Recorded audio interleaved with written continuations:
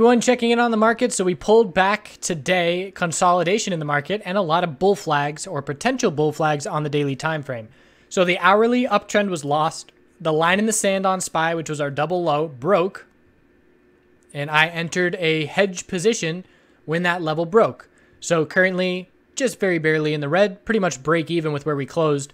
And going to establish that as my hedge position. And if we see a bull break and continuation over 279 on the daily, I will exit with a stop loss, eat that small loss, and then patiently wait again. Because one time in the near future, when this pullback is for real, that will outweigh these tiny little attempts, which so far just pretty much almost a break even on my last attempt, and giving it another go here. So 279 is my stop. Resistance is 280.40 after that on the weekly time frame, and support. Bears are going to have to break 276.35 to get any kind of follow through, and the last daily higher low is 272.87. So the bulls are still comfortable. If they could pull back another day or two, as long as they hold 278 or 272.87, they're going to maintain the daily uptrend and keep that control on the long-term move.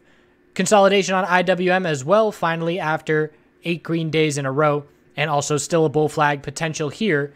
And it's going to take a lot for these bears to prove themselves. This right now is just the bulls taking a breather, as they have done multiple times on the way up, and no indication at this point that it's anything other than that. Looking at QQQ, it's the closest to losing the uptrend, but it's still holding. That's down at 169.83, and if that level gets lost, then the odds that we lose the daily uptrend in the other names will increase, but this pretty much has to be step number one for the bears to gain any traction. XLM support is 25.73 on the daily time frame, and anything above that will maintain a higher low, and bulls have plenty of space on XLF.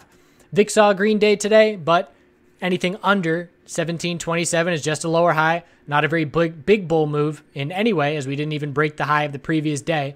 So an attempt to shift momentum, and at this point we can use these 12 and 26 period exponential moving averages as our guide, with all the times we've rejected in the last month, 1, 2, 3, 4, and just still resistant. So if we close over those levels, it'll be worth paying attention to, and if we don't, then it won't.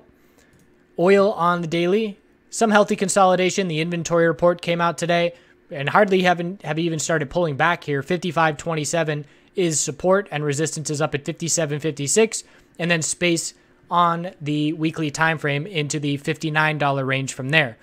And natural gas, still trying to make their move. 2782 is the resistance to be watching. Again, if we can't break that level, it's just a lower high. I would like to see a pullback. We haven't started pulling back since we did bounce from 2571, and I would like to lose the higher low each day pattern and see that pullback to form the daily higher low before the bull break takes place, because that will give us a better chance for an entry and a better follow through, in my opinion. So pretty much, bottom line is, little has changed. Brief consolidation today.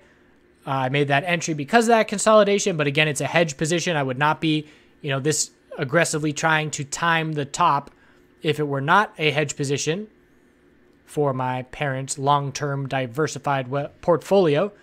Other than that, the bulls are going to keep that daily uptrend until we lose it, and that will look for a clear shift in the weekly time frame. That's what we're waiting for. That's what I'm waiting for to be more comfortable in this market, and we will see you all tomorrow. Have a good rest of your Thursday. One more day in the week. Lucid dreaming. I had a big old lucid dream yesterday. First time in a long time. Put out a video, intro to lucid dreaming. So check that out on our web or on our YouTube. I put that out a while ago. It's something that I have developed or been developing as I was road tripping around. And it's a skill that you can learn. And there's exercises to make you better at it. And I haven't been doing it much recently because ever since starting TheChartGuys, I mean, my head is so focused on numbers and charts and managing the company and the chat room and all that. It's really takes up my mental capacity. And it's a lifestyle that you need to live, because there's exercises that you do, thought processes throughout the day that help you become lucid. But the ability to realize you're dreaming and enter a world where physics don't exist and you can literally be the creator, and there's limitless potential of the exploration, both inner and outer, that you can experience in lucid dreaming. And just last night, so I was sitting outside in my dream with a woman at an outdoor restaurant, and I realized I was lucid. And I don't know who this woman was, but I tried to, make her conscious as well. I was saying, look at your hands. We're in a dream right now. This is a dream. And she wasn't getting it. So I stood up and just started smashing everything and yelling to everybody that we were in a dream, and then went off on adventures for a bit further. But I've had experiences where I have died in a dream where I was lucid, and I feel like that prepared me for death in real life. I feel like I know what it's like to die and feel the blood leave my body. So it's deep. There's great books out there. Check out the intro video. And I have, when I put out that intro video, people did respond to me and say, hey, I had my first lucid dream last night. And literally just talking about it increases the odds that you're going to do it. And that's happened multiple times. I was in a hot spring in Colorado and talking about it there because I was in the middle of my practice. And this woman the next morning said, wow, I had a lucid dream after our conversation. So spark the interest and explore your inner realms. Have a great day. Do good things. 30 minutes long. It's a doozy.